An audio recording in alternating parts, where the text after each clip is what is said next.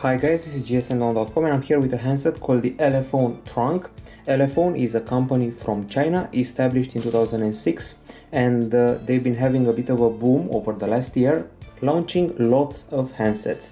Okay, so this handset that we're reviewing right here was launched a few months ago and it's priced at 159 euros in a shop that has been certified by Elephone in France. It's a mid-range 5-inch handset and it's the first Elephone model that we're testing. Now let's talk about the design. So the Elephone Trunk measures 8.9mm in thickness. It's thicker than the Xiaomi Mi 4i that measures 7.8mm in thickness, and it weighs 138 grams, so it's heavier than the same Xiaomi Mi 4i weighing 130 grams. It reminds me a bit of the older Nokia models. It has a very nice texture at the back. It's soft touch like the Asus Zenfone 2 Laser, and it comes in black, white, pink, cyan or blue.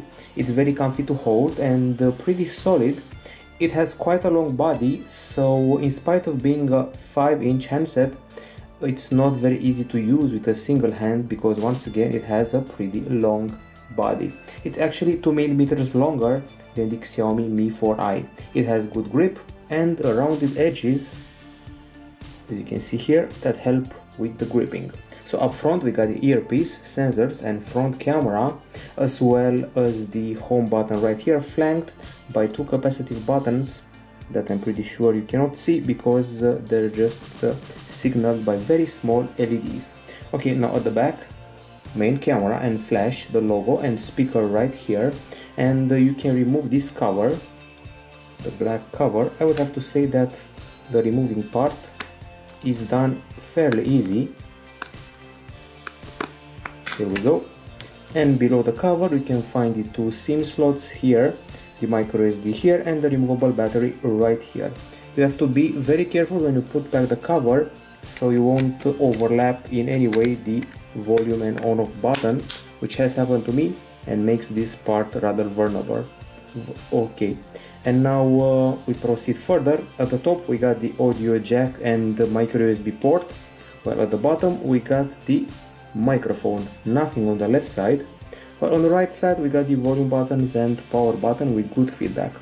Overall, for a mid-ranger, a 5-inch mid-ranger, it's not a bad looking phone at all. It's very comfy, so no objections or drawbacks here. As far as the hardware goes, this here is a 5-inch IPS LCD screen with a resolution of 1280 over 720 pixels, and the phone has a quad-core processor. It's actually a familiar face. It's the quad-core Qualcomm Snapdragon 410 clocked at 1.2 GHz. It's the 64-bit processor with Cortex A53 cores and a 28nm production process. We also get the Adreno 306 GPU, 2GB of RAM and 16GB of storage. Then we got the microSD card slot that supports up to 32GB extra. We got a 2-megapixel shooter at the front, so selfie camera, while at the back there's an 8-megapixel camera. On the connectivity front, we're dealing with Bluetooth 4.0, FM radio, LTE is also available with speeds of up to 150 Mbps in download. There's Wi-Fi 802.11, BGN, GPS, GLONASS and microUSB 2.0. The sensors available here include the proximity sensor, light sensor, gravity sensor, and that's about it. Now on the battery front, what you saw before is a 2100 mAh unit, which should provide 360 to 400 minutes of talk time, and standby time should be at tops 200 hours. In our test, let's see what came out. So our test involves HD video playback in a loop with Wi-Fi on and brightness at 200 lux, and using that method we achieved 5 hours and 35 minutes, which is a bit of a letdown. It's not impressive. At least we beat the LG G3 that offers 5 hours and 6 minutes, the Huawei P8 Lite with 5 hours and 25 minutes, and the LG G Flex 2 with 4 hours and 7 minutes. Still, we scored below a ton of phones like the HTC One and 9 that offered us 6 hours and 9 minutes, the M-Star S700 5 hours and 55 minutes, and the Xperia E4 7 hours and 18 minutes. Sadly, we also tried PC Mark and it did not run on this device. We tried it 3 times and no luck. The charge of the battery requires 2 hours and 22 minutes. It's about at a mid level, if you ask me. It charges faster than the Huawei P8 Lite that will require 2 hours and 41 minutes, and faster than the M-Star S700 with its 2 hours and 45 minutes charging, as well as faster than the Coolpad Modena with its 2 hours and 55 minutes. Still, of course, there are many other models that charge faster than this handset. For example, we got the OnePlus 2, 2 hours and 30 minutes, LG G3, 2 hours, OnePlus 1, 1 hour and 15 minutes. And if you go into the settings area, you got special battery options. As you can see here, we got a graph, and we got battery saver that can be turned on or off. And when it's turned on, it helps improve battery life by reducing performance, limiting vibration, location services, background data, email, syncing, and other things like that. So overall, the battery would be a bit underwhelming here because we couldn't test PC mark and because the video playback time is only 5 hours and 35 minutes and the charging isn't impressive either. So on the acoustic side, there's a speaker at the back here. There aren't any headphones bundled, and to play music we're going to have to rely on the Play Music application. And this means we get to have a look at an equalizer that, surprisingly enough, is not the stock one, but rather Snapdragon Audio Plus. So we got these presets here for various genres: hip hop, metal, electronic. There's also custom with 5 channels. You can turn it off if you want. We got bass, boost and surround sound only for the headphones, plus these extra options like small room, medium room, large room, medium hall or plate. So that's the equalizer in a nutshell. Okay, let's proceed further and actually listen to a tune. We got other options here like streaming and other things like that, adjusting the experience. As I said before, time to check out some music. Let's turn up the volume.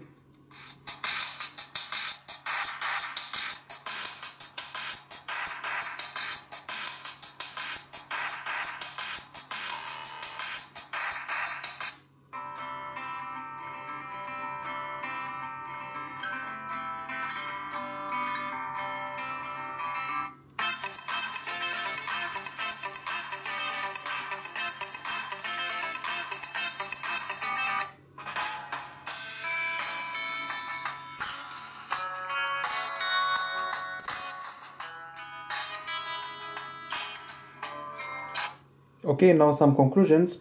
The acoustics are pretty loud, the bass is so-so, the sound is clean, and the voices are heard okay in the songs with voice. All notes are also heard okay, but there's a big problem here. There's a big muffling on a flat surface, so you can check this out.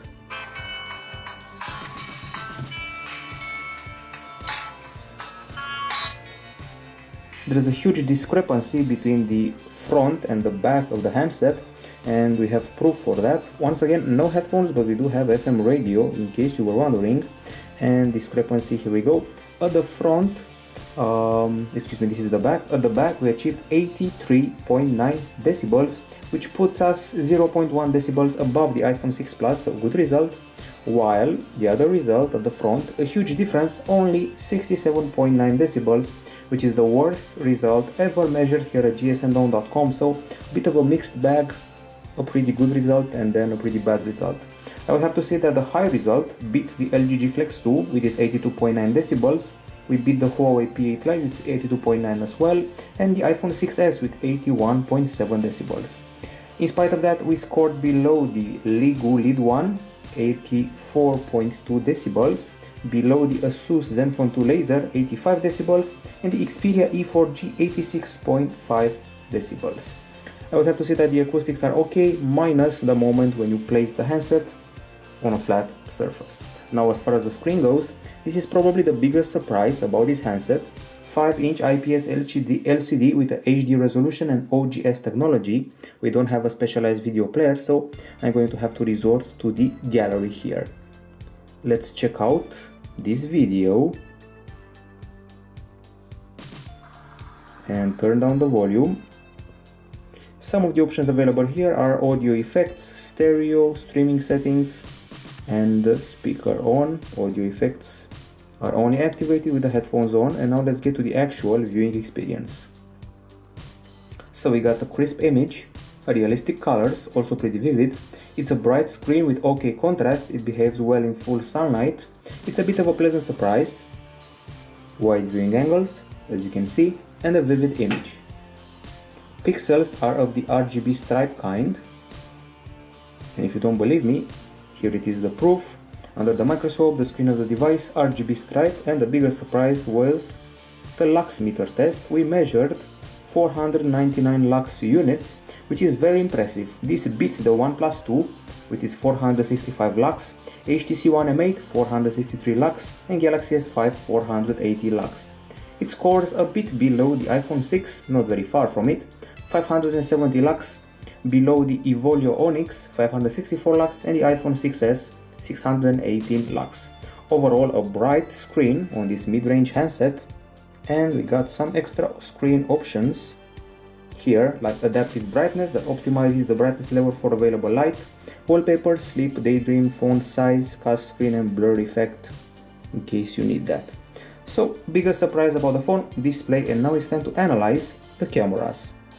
At the back we have an 8 megapixel shooter with LED flash. With a Samsung sensor, it's able to interpolate shots from 8 megapixels to 13 megapixels, while up front there is a 2 megapixel shooter for selfies.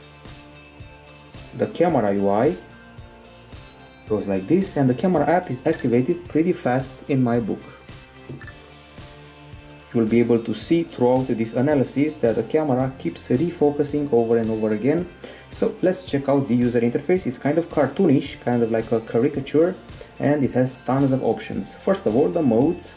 We got sunset, landscape, snow, candlelight, night, portrait, beach, sports, AR, action, ASD, theater, fireworks, flowers, auto, party, night portrait, steady photo, and backlight.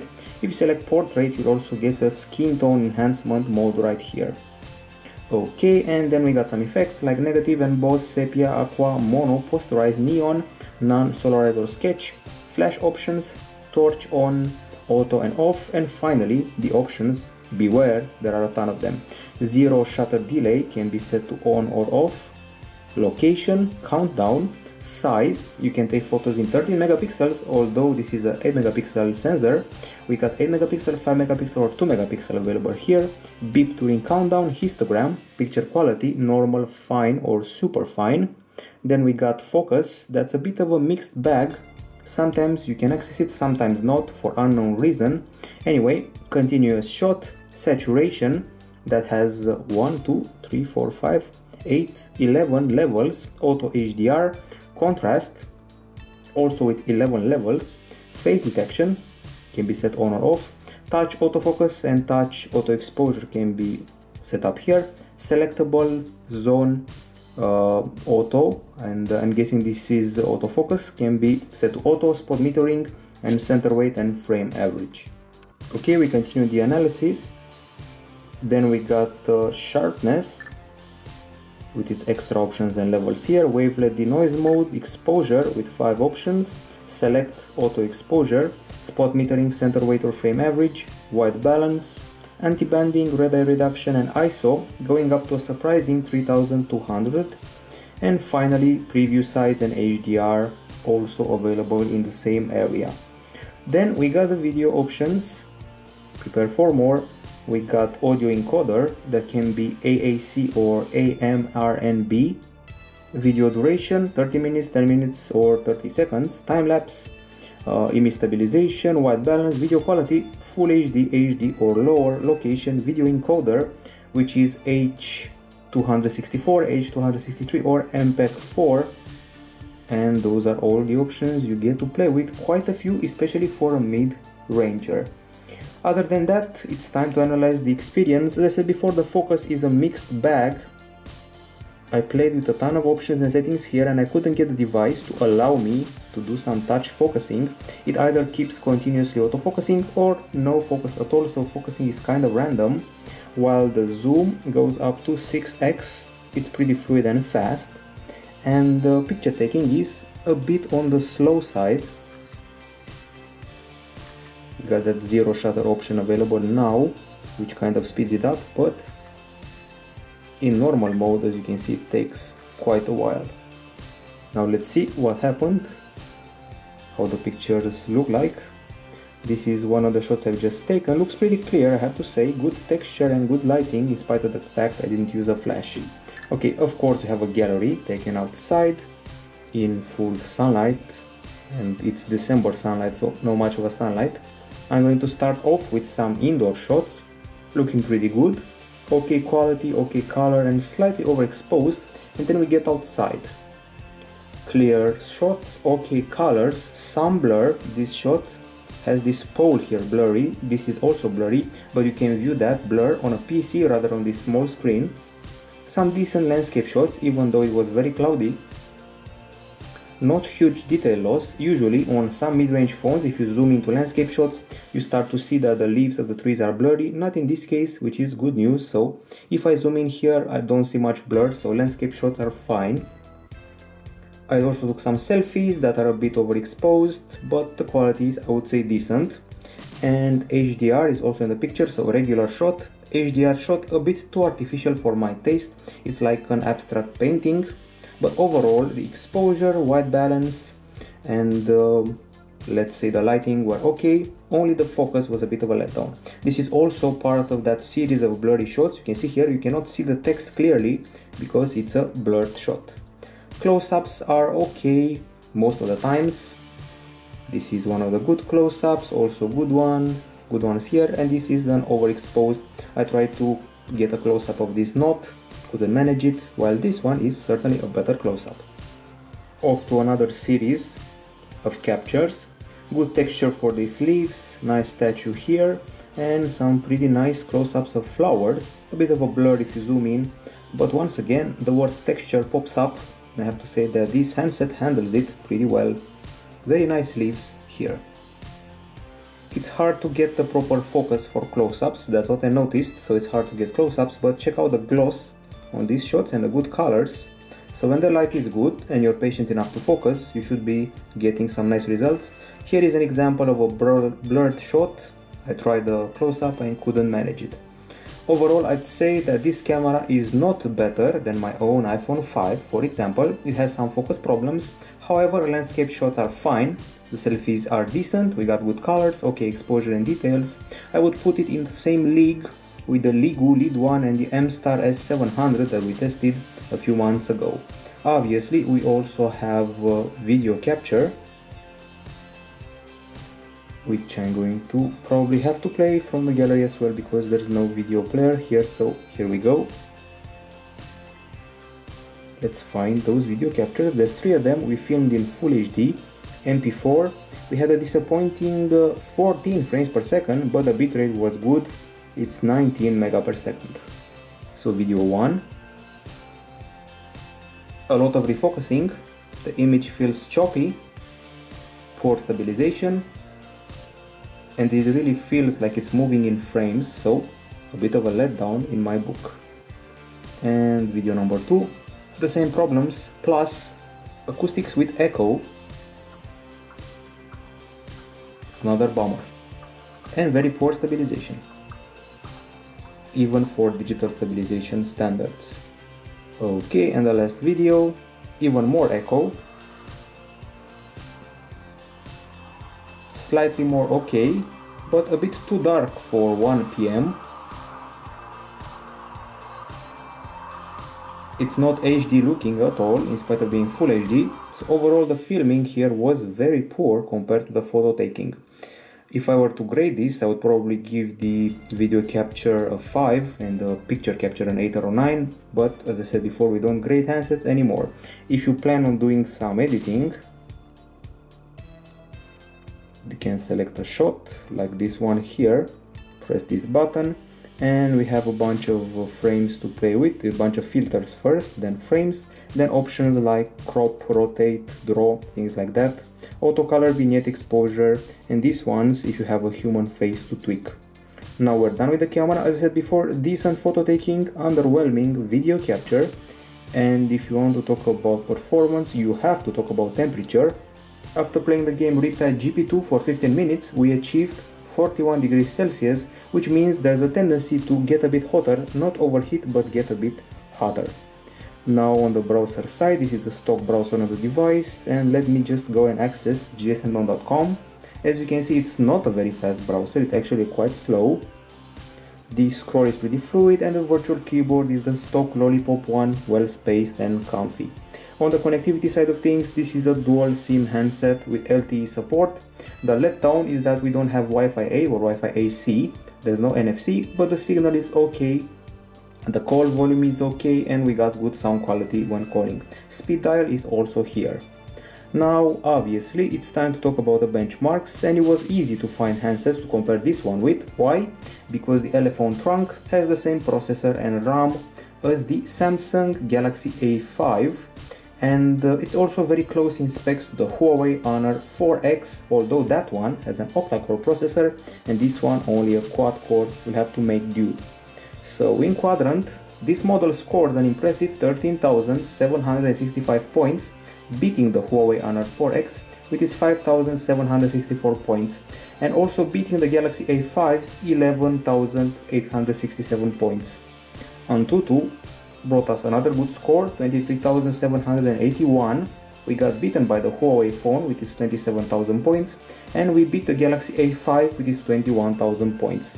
Nanomark registered here 54.3 frames per second, the Honor 4X has 59 frames per second, and the Galaxy A5 54 frames per second. Velamo is in the mix as well, in the HTML5 test, offering us 1961, beating the Honor 4X with its 1841 points, and meanwhile the Galaxy A5 has 2041. 3D Mark had a not so impressive result, 4,382, while the Honor 4X had 5,385 and the Galaxy A5 4,330. Geekbench 3 is here. In the single core test 499, in the multi-core test 1505, while the Huawei phone 556 over 1723 and the Samsung Galaxy A5 476 over 1431. Okay, let's continue with GFX. In the TRX off-screen 1080p test we have 5.3 frames per second, the Huawei phone has 9.1 frames per second and the Galaxy A5 has the same 5.3 frames per second. We also did a speed test, so 22 MB per second in download and 22 in upload via Wi-Fi, while the Huawei phone has 21 and 21 and the Galaxy A5 24 and 21. Browser tests are in order, so in browser mark 1299, while the Huawei Honor 4X 1187 and the Galaxy A5 1282. SunSpider 1639 here, and the lower the better, so this is quite a high result, so not so good. We did beat the Huawei Honor 4X with its 1739, while the Galaxy A5 had 1357 and beat us both. Finally, Basemark X 4125, huge distance from the Huawei Honor 4X 10,556. So overall, this model is able to win 2 out of 11 benchmarks. It beats the Galaxy A5 in 7 out of 9 tests. In one of them they're equals, and the other one we don't have the result for the Galaxy A5, so at least it beats the Samsung Galaxy A5 in 7 out of 9 tests. In spite of all of these results that are actually quite good, there's no lag here. I didn't experience any problems with fluidity, so excellent quality when it comes to regular usage, no lag, no problems whatsoever, and games like Riptide GP2 run just fine, taking advantage of this very bright screen.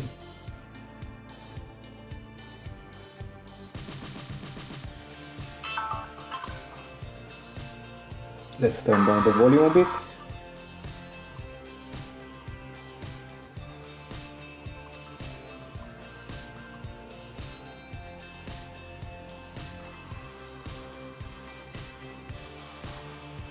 Responsive controls, good looking graphics, nice looking water, and a nifty speed sensation.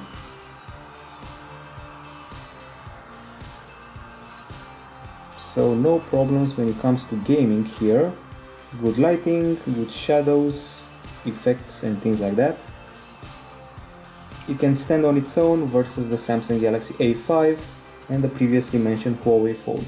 An interesting aspect, if you go back and look at the unboxing of this phone, you saw a totally customized Android Lollipop where no longer we received 2 big updates and it reverted us to a stock Android 5.1 3.1, which is kind of strange. The original ROM was heavily customized, divided into segments, didn't have an app drawer, but here we are with a stock Lollipop. If I keep the screen pressed, I can access wallpapers, widgets, settings and apps, and widgets are the stock Lollipop ones. The drop down area shows us the notifications, brightness slider and the quick settings. And speaking of settings, we got the usual options here for connectivity. For buttons, you can associate various tasks to these capacitive buttons here related to various features. We got the status bar option, display, sound, notification, storage, battery, apps, system profiles, accounts, backup and reset. So that's all in the settings area. Now let's see the pre-installed apps list. Since it's only a screen and a half long, there's no bloatware here, luckily. We got browser, calculator, calendar, camera, clock, contacts, there's downloads, email, file manager, FM radio, gallery, Gmail, Google settings, maps, messaging, phone, play games, play music and play store, and then there's service, settings, sound recorder, voice dialer and voice search. So once again, no bloatware and a fluid user interface. It's time for the verdict, time for the end of the review. This is the Elephone Trunk that's available in Europe for a pretty affordable price, well below 200 euros, gravitating around 160 or so euros or even less. So on the pro side, it's a comfy phone. It has pretty okay maximum volume. It surpasses the iPhone 6 Plus. It has a very bright screen, actually one of the brightest mid-range handset screens we've seen lately. It has a ton, and I mean a ton, of camera options. Some would say too many. It can take a few decent pictures for Facebook, and for this price, it doesn't suffer from lag. It has no bloatware, and it keeps pretty much the stock Lollipop experience and offers okay performance for the price. On the con side, since those were the pros, we got the video capture that's rather poor. The battery could certainly be better than 5 hours and a half of video playback, and we got that speaker muffling going on. The temperature gets a bit high after a quarter of an hour of gaming, and the change of UI from the unboxing till now feels strange. So overall, this is a mid-range 5-inch handset that stands out by being comfy, well built, having a bright screen, okay acoustics and a so-so camera. The price probably remains the biggest advantage here, and the nice performance pretty much on par with the Samsung Galaxy A5, which is no small feat. So this is it from gsm.com. This is the review of the Elephone Trunk, as I said before, a mid-range handset that's pretty good, in the same league as the Samsung Galaxy A5, although not with the same camera. This is it from us, bye bye!